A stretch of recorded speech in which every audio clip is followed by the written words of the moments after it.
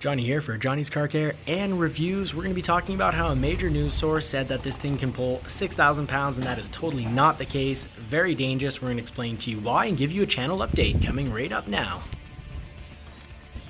So Marie's become a total pro at backing up the trailer, even when I throw out obstacles for her, such as the barbecue. But important to keep in mind that the Bronco, even when it has the 2.7 liter V6, does not pull like an F-150. You cannot pull 10,000 pounds with this. You can pull 3,500 pounds, and that's not because the motor and transmission can't take it. That's because, you know, it's a much more powerful than what you've got sitting in the Ford Ranger that pulls 7,000 pounds. But the reason really for this is suspension and brakes. There's a whole lot more to towing than just motor and transmission. Now let's see what Marie has to say about all this and how she finds backing up the Bronco is like. So Marie, how do you like backing up with the Bronco? It's easy, but I guess it's the trailer too that helps. It's easy to back up that one. So, but with the Bronco, I see clearly in the mirrors, I see in the back, I have the camera, so yeah, that's perfect. And the Bronco isn't too long, so backing up with it, even if though we've got a trailer here. Better than in the back of an F-150, yeah.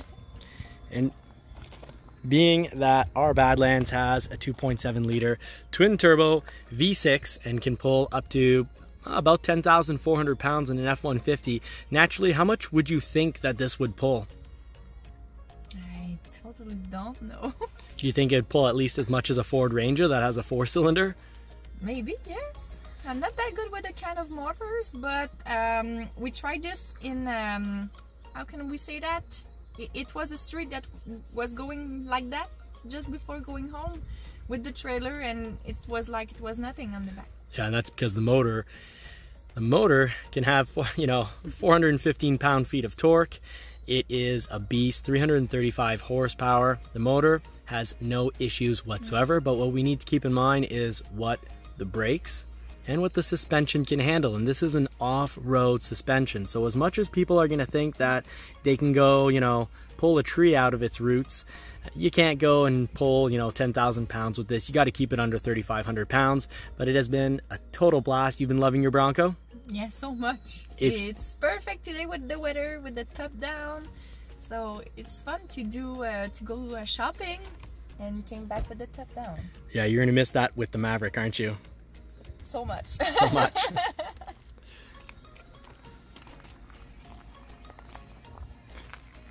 So we've got the Badlands. We wanted the signature LED lights. We wanted that steel bumper. Marie just loves these mags here. She likes them more than my Sasquatch mags. And, well, we've got about 30 bags in here of mulch and dirt. And Marie really does know how to use the trailer.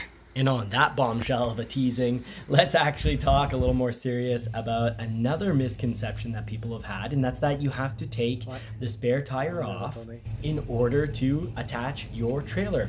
And that's because of the little pin on the tops of these trailers. And that's totally not the case. What you need is actually a hitch, a ball that drops down to the correct height. So really great backing up. You can do it so easily because you just line up those little black lines with your hitch, and well, you'll end up right on it.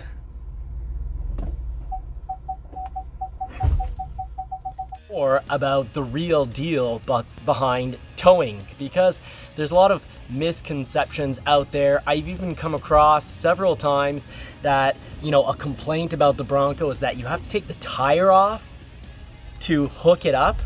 That is completely not true. So let me run this through you. It's real simple.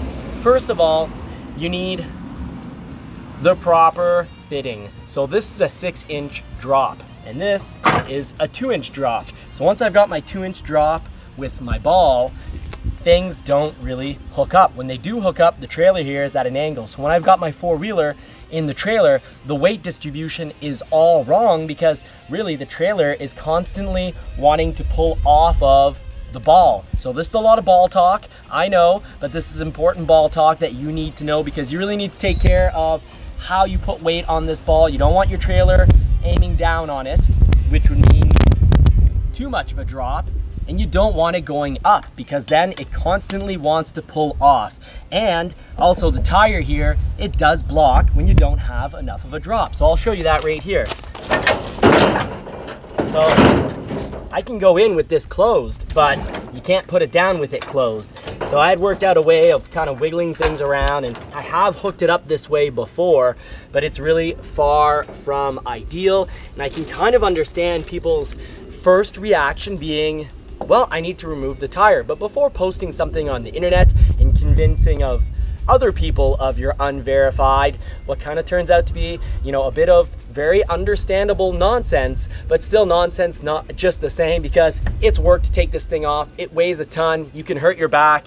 All you simply need is a good 6-inch drop. Now, less of an issue on the Badlands. So this is the Sasquatch Bronco, and on the Badlands, well, the Badlands tire is smaller, so it just barely fits with the locking mechanism up.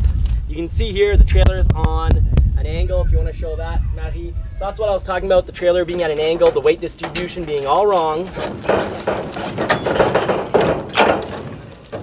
So for the Sasquatch package, I could have gone with a 4-inch drop, but in this case, I've actually gone with a 6-inch, because how I see that, once I've got the 6-inch and the ball here, it's going to be just the right height to keep my trailer level. So that's what you want to do for proper towing. Now, more about towing, it's really important to mention that if you do get an aftermarket hitch, because right now Ford themselves are saying that asking for the hitch from Ford will slow down your Bronco order. It's constrained.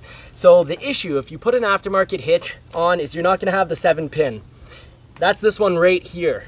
So your 7-pin, you've got your 4-pin, that's easy to see and count. It's just, you know, 4 pins.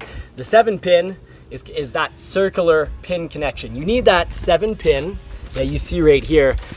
Now that's required in order to have control of the brakes on your trailer. So if you're not, really simply put, if you're not going to have a trailer that has brakes on it, because it weighs, you know, this trailer weighs 500-600 pounds, it doesn't need brakes. But if you're gonna have a 2,000-pound trailer, it's gonna have brakes on it, and you're gonna wanna have the 7-pin, and you're gonna wanna wait for either a solution from the aftermarket to give you not just the 4-pin as it currently does, but also the 7-pin, or you're gonna wanna wait out your Bronco and get your Bronco just right with that 7-pin connector. So that's the main thing behind waiting for the original Ford hitch. Some people have said that it looks better than the aftermarket. For me, that's not so important. It's about security. And if I was pulling regularly, let's say 3,500 pounds, then I would have a trailer with brakes on it, and I would definitely require having that 7-pin trailer hitch. Now, another misconception about the Bronco is that if you've seen it on the internet, it's gonna happen to your Bronco, and that's just not the case. Marie has a Bronco, I have a Bronco, and we will get to the channel update where we talk about the new cars coming to the channel. But before we get to there, one last misconception. It is important to keep in mind that just because someone is having, let's say, the water come in from the pillar with the airbag, doesn't mean it's gonna happen to yours. We have two, and we haven't had it occur on either one.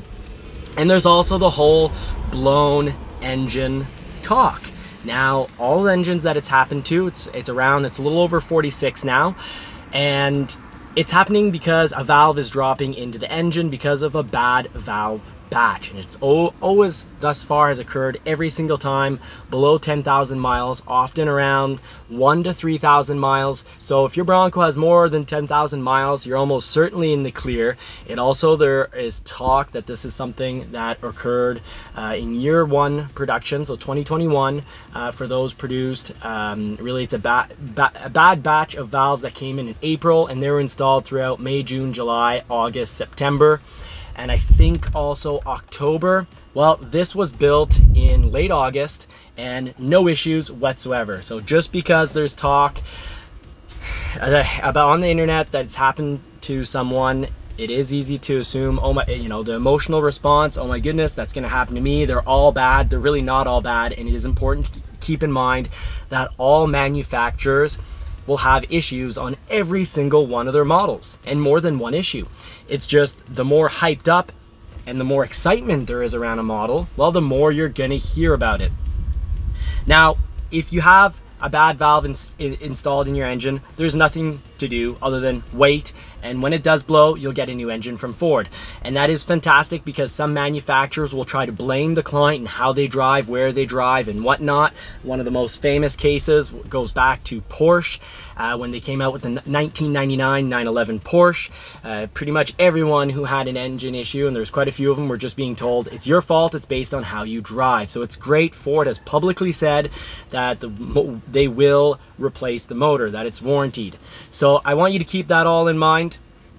Now, of course, just regular important maintenance on your Bronco. I do recommend, absolutely, always go with the oil filter that Ford recommends. And ideally, go with synthetic. You don't have to, but go with a good synthetic oil. But the big one is the good oil filter. Otherwise, if you buy a cheap oil filter, well, turbo 1 and 2 are going to become oil filter 2 and 3 because the first one just isn't doing the job properly. So no cheap oil filters. But now to show you a problem on this one. This Bronco's been great to us. It has given us no problems other than once kind of drifting in the snow. It made a loud ping noise coming from the front wheel and nothing seemed to end up breaking from it. The tie rods are still attached. But the top here, and remember, this is Marie's Bronco, and it's not an issue on my Bronco. At least it's an extremely hot day, and we'll make sure it's not. But you can see it over here. Actually, Marie, if you want to come over on this side, you can see that gooey stuff coming off. For some reason, and maybe this has to do with the fact that our top doesn't leak, but this is an Edition 1, what I like to call Edition 1 soft tops. Our second Bronco doesn't have nearly as much wave in the plastic windows, but there's this black gunk that keeps spider webbing off, and I don't know if that's extra sealant. Either way, it's really not much of an issue unless you get it in your hair, as Marie did. So she came home complaining, and I said, honey, I'll check it out. I'm sure it's not much of an issue, and it's really not. Our top hasn't leaked. Our top's been great to us. Our top in the winter never got snow coming in on the side, and I know a lot of people, a lot of us, we were kind of got worked up and worried when we saw that 1 or 2 videos coming out with snow coming on the sides. Mind you, we do always make sure, if you want to show the top bracket right here, Marie, we do always make sure this middle section is clamped in really well when we put the top back together. And even when your Bronco is brand new, I do suggest you check this, because from factory, they might have put this on so that it didn't clamp in. And of course, if you're going to have extreme winds, it's always good to not park where your vehicle is going to be getting hit by extreme winds right on the side. So I used to live in a house that was a farmhouse, and you know, if I parked a certain way, I knew in one winter a bit of an older car would rust right up because the wind was just pounding on that side of the vehicle. So this, with the soft top, ideally don't park it where it's just going to get pounded by a side wind. Now let's check out the other Bronco.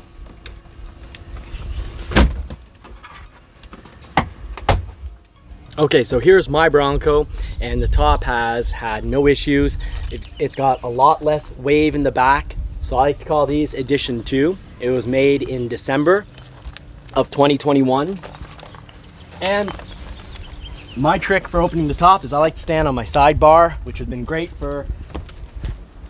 Standing on the sidebar has been absolutely great for preventing door dings, and it's also great for opening and closing the roof. So these side rails are just wonderful. I'm also really happy that I got this window tinted in the front, because it has been just fantastic at cutting out the heat coming into the vehicle, so it's not nearly as hot as it possibly could be. So love the tint. Factory tint back here does an amazing job, so really pleased with the factory tint. And the top also has had no issues. And once again, we do make sure that this section right here is really snug and clipped in. So easy close, easy open and close, and I've just loved the soft top. We have not found no difference in the winter between the soft top and the hard top. Now let's go to a bit of the channel's projects. Channel update time. We said goodbye to a lot of cars in the last 2 weeks. We sold the 94 Mustang GT convertible. We sold the 2007 Escape, and now we've got what is very much a project car. And you know, on the Bronco, we're just talking about the interior not being hot with those tinted windows. Well, I'll show you here so far. The most surprising thing about this old 93 MR2, real nice. It's got a 97 turbo engine in it, the 3S GTE. But it comes with a real, what I would call a manly test. That shifter knob is burning hot. So just before I move the vehicle out of the way, and that is an absolute burning shifter knob. So you'll hear more about the MR2 because this used to be my MR2. I had it from 2007 to 2013, and now I've bought it back. So you hear more about it on the channel. So on the channel, we are going to redo that MR2 from A to Z, but do we get a 2022 Mustang GT like we've had in the past, or do we go with another off-road vehicle? Well, Winston's probably the best car reviewer on this channel, so you hear his opinion in just a moment. That's just joking around. We will do actual reviews on the Rubicon and the Mustang. Hey Winston, you excited to see a Mustang in the yard?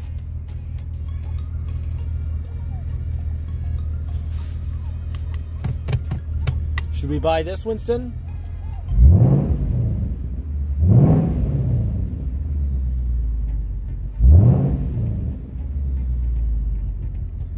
Winston, you want a Mustang ride?